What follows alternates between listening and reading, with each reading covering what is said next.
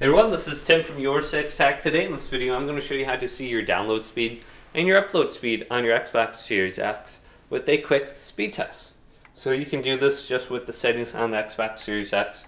So on the home screen here, let's go up to settings, then go to general and go to network settings. Scroll on down and we need to go to test speed and statistics. Right here. Now we're checking the connection. And this may take like 15 seconds for this to load. You're just going to see this little loading circle go back and forth.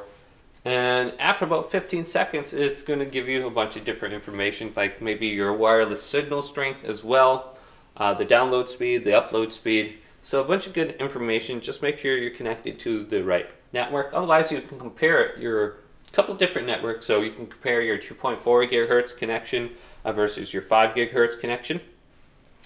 So you can see my download speed right here, 209.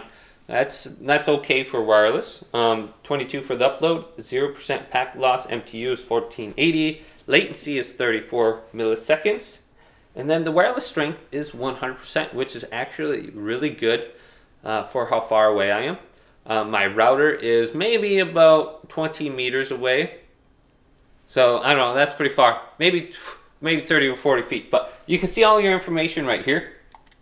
And then you can back up and you can see which network you're connected.